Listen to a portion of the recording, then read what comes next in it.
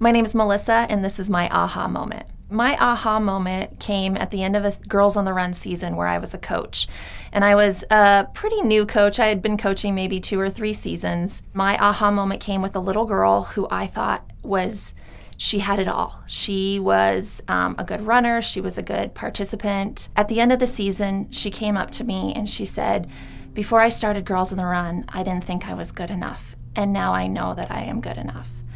And when you're a coach and you hear that from somebody that you're coaching, you think, oh, that's amazing. Something happened in this last 10 weeks that allowed her to change. I was able to see as a coach that I was changing the lives of little girls by the Girls on the Run curriculum, by my involvement. I learned from that moment that you never know what is going on inside of somebody. You never know what their story is, and you never know how you're touching their lives. We touch the lives of everybody, no matter if we're a coach or a friend or just an acquaintance, and we can touch the lives of somebody and not really know it.